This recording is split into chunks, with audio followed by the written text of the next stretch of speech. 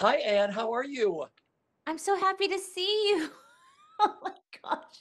Would you share one of your favorite memories or a day on the set or a musical number or something that you did during Schmigadoon that stands out? Because the fans cannot wait here at Broadway World.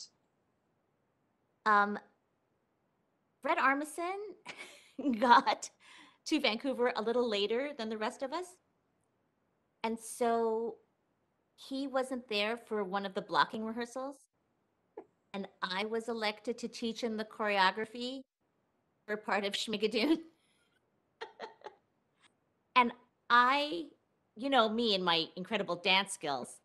And I find myself in a hotel room in Vancouver teaching Fred Armisen the choreography.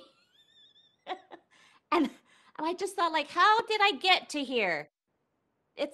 What? Yeah. That was one of the nicest days of my life.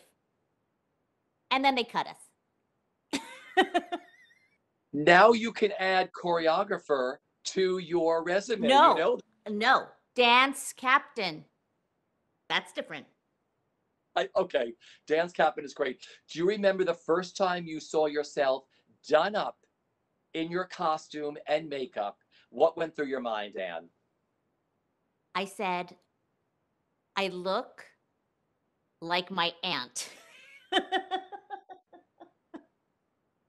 Because it was such an extreme hairstyle and the makeup was so pronounced and it was so, firmly kind of like 40s, 50s.